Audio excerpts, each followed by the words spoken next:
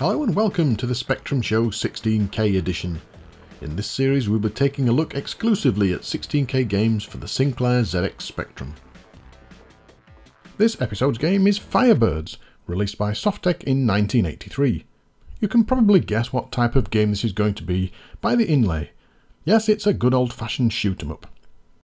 The game is obviously trying to emulate the arcade game Phoenix, but Softek have changed the format slightly and the graphics, probably to avoid copyright issues.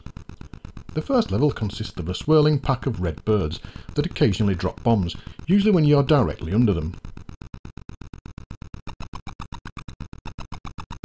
These move around the screen after a set amount of time and can sometimes cause problems, especially if they swarm near the bottom of the screen. Moving to the next level involves clearing these birds, and this is the same for all other levels. On level 2 you get a large blue alien that moves in a figure of 8, dropping bombs. Occasionally it will stop and fire a laser straight down. Hitting this involves timing your shot to meet the alien's path, and once you get the hang of it, it can be quite easy.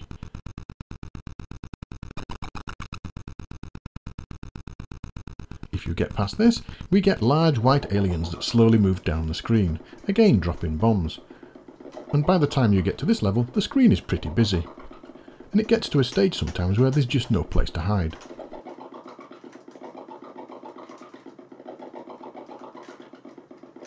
The large white aliens are easier to hit, but the red swirling birds and the blue aliens are still floating about, so the difficulty level does ramp up.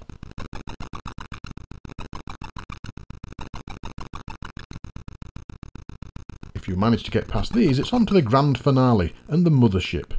This huge graphic slowly drops down the screen, protected by the swarming red birds. And as with Phoenix, you have to blast a hole through the lower rotating shield and try and get a shot into the heart of the ship.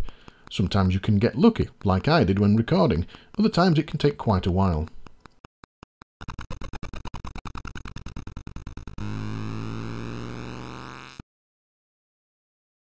The graphics are smooth, but lack animation. I suppose in this type of game that really doesn't matter, because the action is fast enough for you not to notice. Sound is good too, with some really nice effects for the introduction and in-game sounds. Control is by keyboard only, but with just left and right and fire, it's not exactly taxing.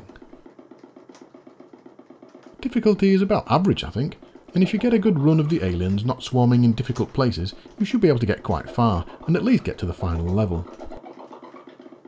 The last level can be tricky, like I've said before, but it's not overly tough, and you certainly feel a sense of achievement if you actually manage to complete it. Once you complete it though, it's back to the start, but with faster aliens.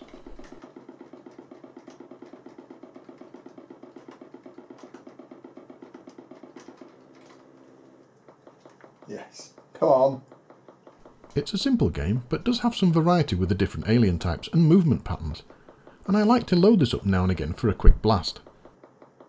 The game also has an attract mode, something often missing in Spectrum games.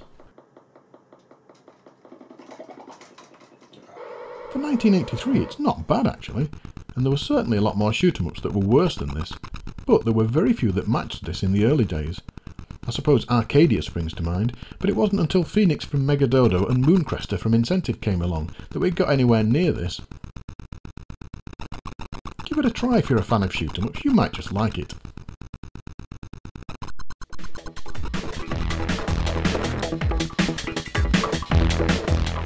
I'll be back with another 16K game soon. Thanks for watching.